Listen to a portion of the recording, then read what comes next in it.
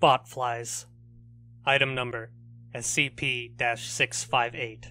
Object Class Euclid. Special Containment Procedures.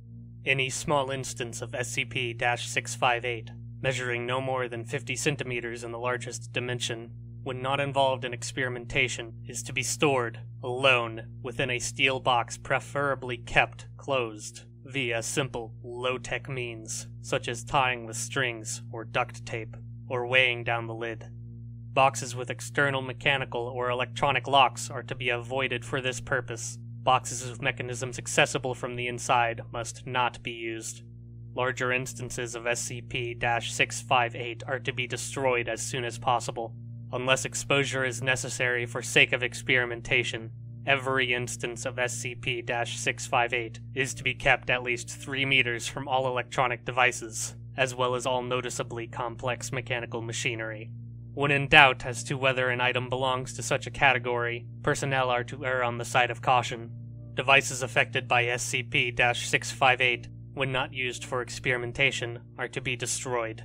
Machinery affected by SCP-658 must not be connected to an electrical outlet for any amount of time. Description: each instance of SCP-658 is an autonomous robotic device. Size and weight varies widely. Specimens as small as 5 millimeters or as large as blank meters have been observed.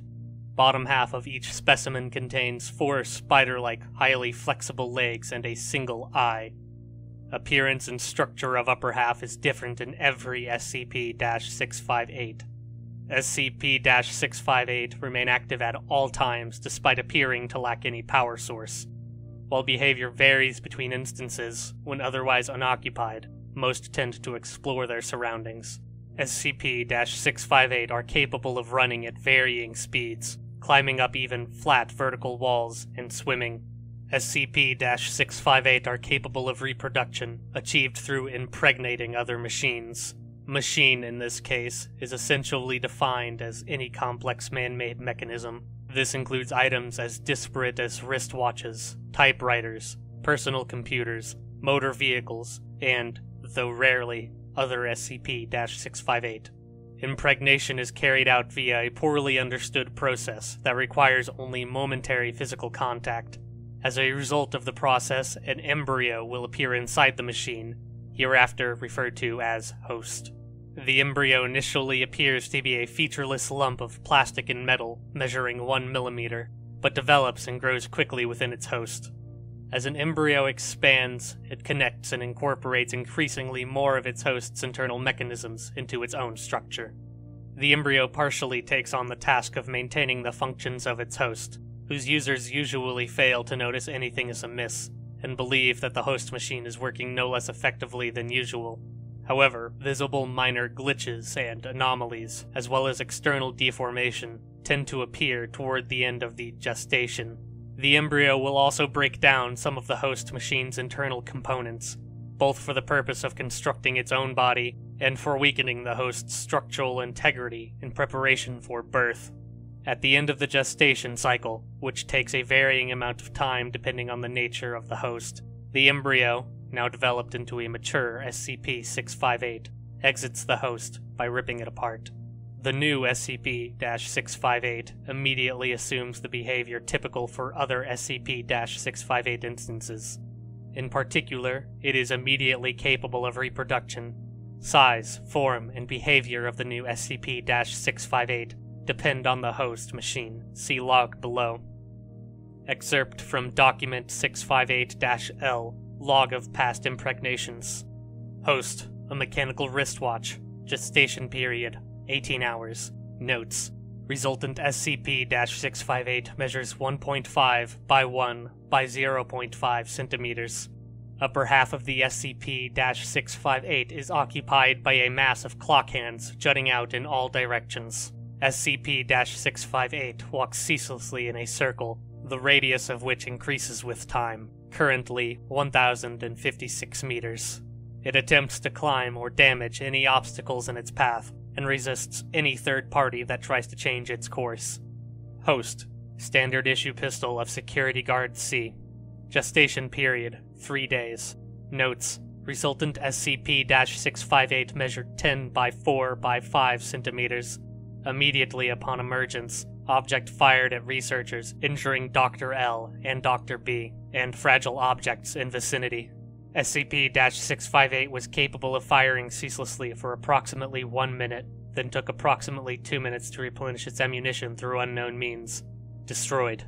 Host: computer keyboard. Gestation period: 6 days. Notes: resultant SCP-658 measures 31 by 9 by 1 centimeters. Object has an assemblage of keys with letters and numbers as its upper half. The keys depress themselves rapidly every 30 seconds, spelling out the message, "Ask, we will answer." When any complete sentence is typed on its keys by a third party, SCP-658 stops and remains immobile for an hour before resuming prior behavior. Host: action figure depicting the popular character, redacted, with electronic components. Gestation period: 10 days. Notes: resultant SCP-658 measures 5 by 2 by 2 centimeters. Object's legs appear human-like. Upper half of object occupied by an imitation of a bald human head without eyes. Head is capable of vocalizations. Nearly all of these are imitations of things spoken in its vicinity. Host: a color TV. Gestation period: 14 days. Notes: resultant SCP-658 measures 45 by 45 by 20 centimeters.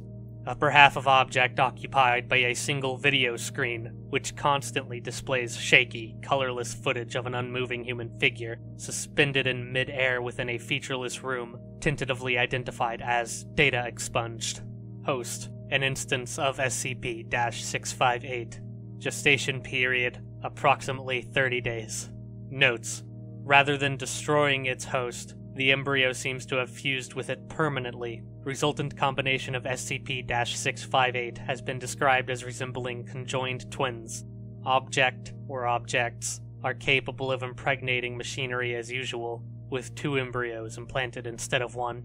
Host: entire public address system of site-blank. Gestation period: unknown. Notes: time and place of original impregnation unknown. In this incident, the SCP-658 pregnancy displayed capability to spread along electrical wiring somehow. On blank, 19 blank, instances of SCP-658, 40 by 20 by 15 centimeters, all emerged simultaneously from loudspeakers throughout the site.